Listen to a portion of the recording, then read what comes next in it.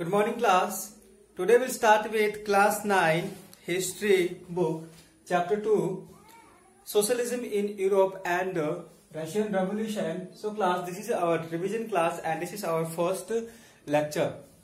So we will study with the important topics in these chapters.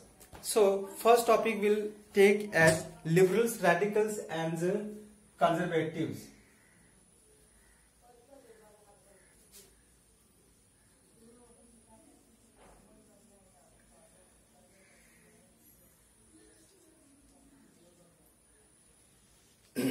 So class, like French Revolution, in Russian Revolution also, the society was divided into three groups. First one was the liberals, second one was the radicals, and third one was the conservatives. So basically there were three groups divided in Russia. So let's see what were the main aspects of these groups. So liberals wanted one of the groups which looked to change society were the liberals. Liberals wanted a nation which tolerate all religions.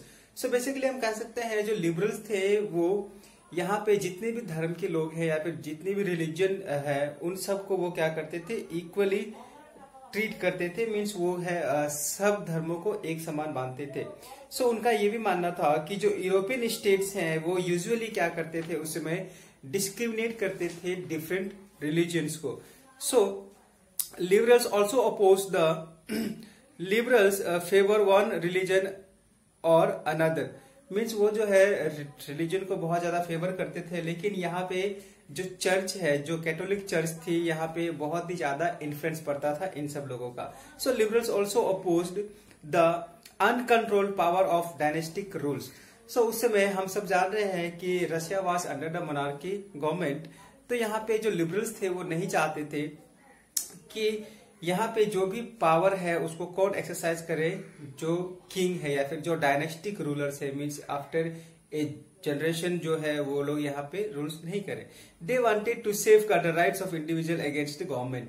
तो यहाँ पे जो liberals का मानना था कि government जो है वो डायनेस्टिक रूल नहीं होना चाहिए और यहाँ पे जो भी राइट्स है इंडिविजुअल को, उसको गवर्नमेंट को क्या करना चाहिए, प्रोटेक्ट करना चाहिए.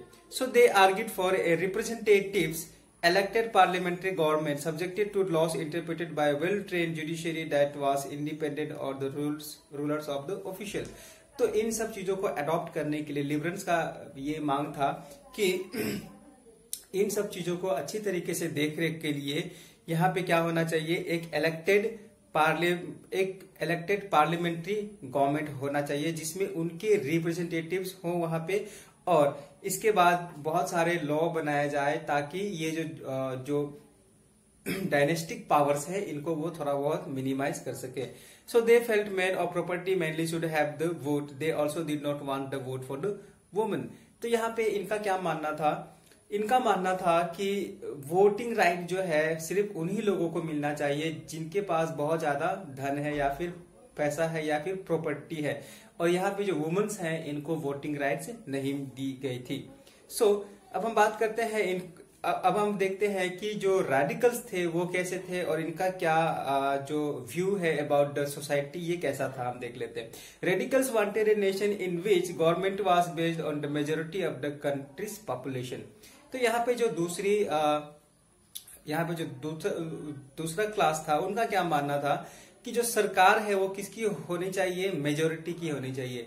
मेजोरिटी की मीन्स उस कंट्री में या फिर उस पर्टिकुलर सिटी में या फिर उस कंट्री में जिस धर्म के लोग ज्यादा है उन्हीं धर्म के लोगों की सरकार होनी चाहिए, उनका ये मानना था. Many supported women suffrage movement. ये जो है रेडिकल्स जो है वो लिबरल्स से बहुत ही ज्यादा अलग थे, क्योंकि ये जैसे कि लिबरल्स ने वुमेन वोटिंग राइट जो है वो अलाउ नहीं की थी, लेकिन ये क्या करते थे, ये चाहते थे कि वुमेन्स को भी इक्वली वोटिंग राइट्स मिले. Unlike liberals they oppose the privilege of great land owners and wealthy factory owners. इनमें एक चीज ये कॉमन थी कि ये भी लिबरल्स की तरह ही जो एडवांटेजेस या फिर जो प्रिविलेजेस मिलते थे किसको, लैंड ओनर्स को और वेल्थी फैक्ट्री ओनर्स को, इन सबको भी ये लोग भी क्या करते थे, अपोज करते थे। दे were not against the existence of private property but disliked concentration of property in the hands of a few. अब इनका ये माना था कि ये प्रॉपर्टी के अगेंस्ट में नहीं थे, लेकिन इनका जो मेन मोटो ये था कि जो भी लैंड है या फिर जो भी प्रॉपर्टी है वो सिर्फ एक दो आदमी के हाथ में नहीं बल्कि सबके हाथ में होनी चाहिए। मीन्स जो प्रॉपर्टी है वो सबको इक्वली उन सबके बीच में होनी चाहिए, किसी एक व्यक्ति या फिर दो व्यक्ति के पास नहीं। अब हम देख लेते हैं जो थर्ड ग्रुप था, जो कंजर्वेटिव्स हैं, उनका क्या मानना था about the society. Conservatives were oppose to radicals and liberals. अब हम देखते हैं जो कंजर्वेटिव्स थे ये दोनों से बहुत ज्यादा अलग थे। ये जो है रेडिकल्स को भी अपोज करते थे और लिबरल्स को भी। After the French revolution however even conservatives have open their minds to have been gradually mind to the need for change. ये जो है बहुत ज्यादा अलग थे इन दोनों क्लासेस से, लेकिन बाद में आफ्टर फ्रेंच रेवोल्यूशन इनमें थोड़ा बहुत सेंस आई या फिर इनकी जो बुद्धि है या फिर इनके जो माइंड सेट है वो थोड़े से चेंज हुए और ये चाहते थे कि ये इनका मेन मोटो ये था कि जो सोसाइटी है उसमें कोई चेंज नहीं होना चाहिए। लेकिन बाद में आफ्टर द फ्रेंच रेवोल्यूशन इनके माइंडसेट में थोड़ा सा बदलाव आया और ये भी चाहने लगे कि नहीं, society should be change but slowly. इनके बाद early in the 18th century conservatives had been gradually opposed to the idea of change, but in 19th century they accepted some change was inevitable but believed that the past had to be respected and change had to be brought about through a slow process। जैसे ही ये जो conservatives थे ये बहुत ही अलग class थे इन दोनों classes से, और इनका जो है थिंकिंग अबाउट सोसाइटी जो है वो बहुत ही ज्यादा डिफरेंट था। वो नहीं चाहते थे कि सोसाइटी में कोई भी बड़ा बदलाव हो। लेकिन आफ्टर द फ्रेंच रेवोल्यूशन के बाद उनको बहुत ज्यादा आइडियाज मिले और उनके बाद finally in the year 19th century में 19th सेंचुरी के शुरुआत में इनको लगने लगा कि नहीं, समाज में चेंज होना चाहिए, लेकिन वो चेंज इतना बड़ा नहीं हो कि वो आदमी जो है या फिर जो पर्टिकुलर कम्युनिटी है उसको अडॉप्ट नहीं कर पाए। तो उनका ये मानना था कि सोसाइटी में चेंजेस होने चाहिए लेकिन एक स्लो प्रोसेस में होना चाहिए, ताकि जितने भी कम्युनिटी है वो क्या करे, इन सबको इजिली अडॉप्ट कर सके या फिर उसके यूज टू हो जाए। इनका ये मानना था। अब हम बात करते हैं सच different ideas about social change class during the social and political turmoil that followed the French revolution.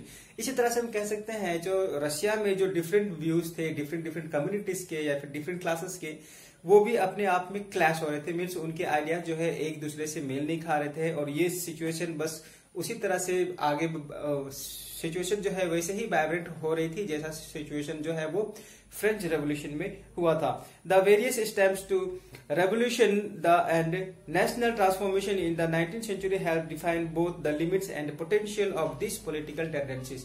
अब हम बात करते हैं कि जैसे ही हमने फ्रेंच रेवोल्यूशन देखा और इसके कॉन्सिक्वेंसेस देखे और उसके जो भी डिमांड्स के तरीके थे या फिर डेमोक्रेटिक राइट या फिर डेमोक्रेटिक गवर्नमेंट की इस्टेब्लिशमेंट हो या फिर लॉ का मेकिंग हो या फिर कॉन्स्टिट्यूशन ड्राफ्ट करना हो, तो लोगों ने किस तरह से स्ट्रैटेजी लगाई और किस तरह से उन्होंने फाइनली एक डेमोक्रेटिक कंट्री में कन्वर्ट हो गया after the monarchy rule.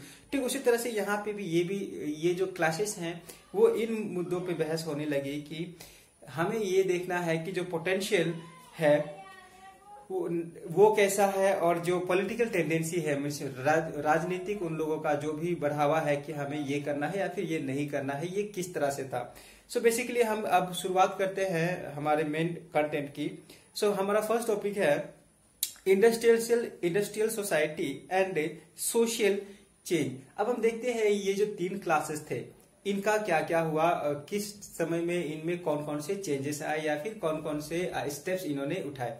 First हम देख लेते हैं, it was a time profound social and economic change. जैसे ही इंडस्ट्रियल सोसाइटी मीन्स जैसे ही इंडस्ट्रियलाइजेशन यहाँ पे शुरू हुआ तो यहाँ पे जो सोसाइटी है उसमें बहुत तरह के सोशल और इकोनॉमिक चेंजेस हुए।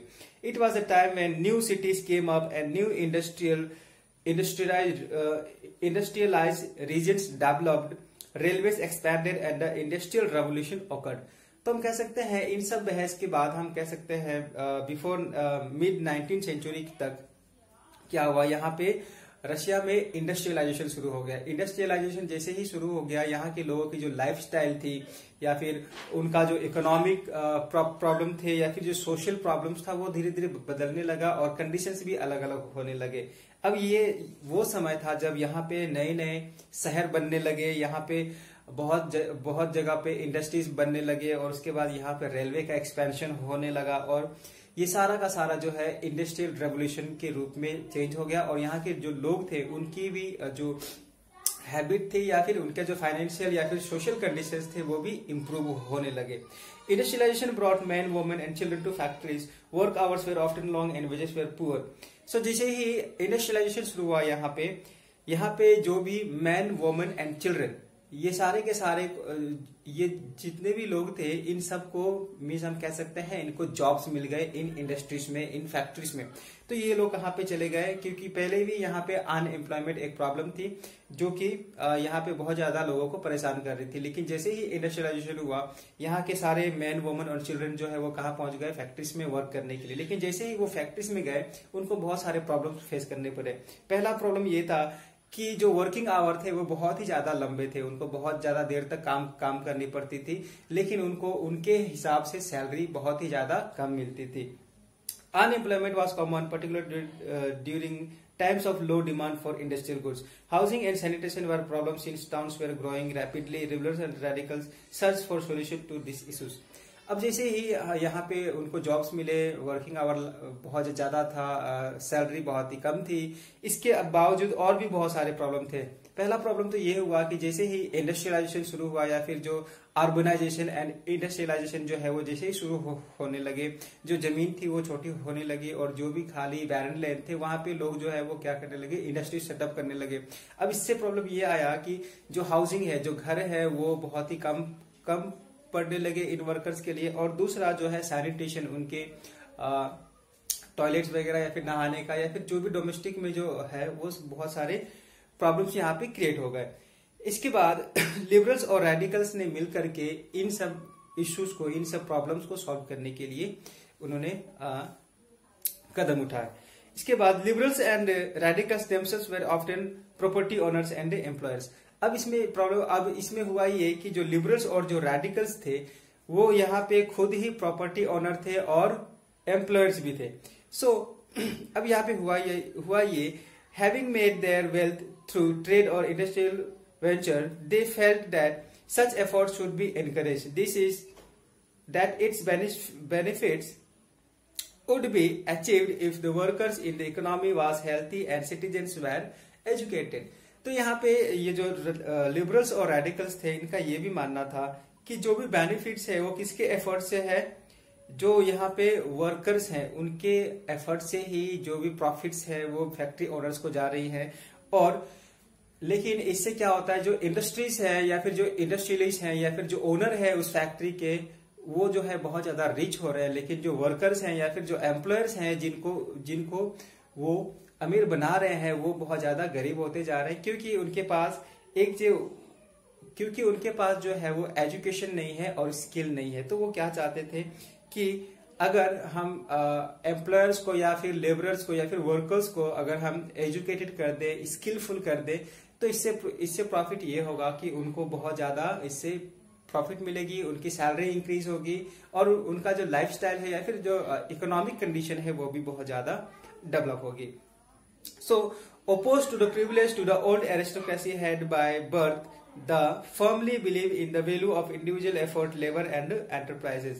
अब ये जो दो क्लासेस था लिबरल्स और रेडिकल्स का, उनका ये भी मानना था कि जो एडवांटेजेस या फिर जो भी सुविधा मिल रही थी कि इनको ओल्ड एरिस्टोक्रेसीज को, मीन जो भी गवर्नमेंट में थे किसके, किंग के, उनको जो भी बेनिफिट्स मिल रहा था बाय बर्थ, उनको बाय बर्थ ये सब नहीं मिलना चाहिए। प्रिविलेजेस जो है या फिर एडवांटेजेस उन्हीं लोगों को मिलना चाहिए जो कि एफर्ट, जो बहुत ज्यादा एफर्ट करते हैं, लेबर करते हैं, उन्हीं को ये सारा चीज मिलना चाहिए, ना कि बाय बर्थ अगर वो किंग का बेटा है तो वही किंग बनेगा और सारे एडवांटेजेस जो है या फिर जो भी प्रिविलेजेस हैं उसकी बेटे को ही मिलेंगे, ऐसा नहीं होना चाहिए था। ऐसा मानना था किनका, लिबरल्स एंड रेडिकल्स का।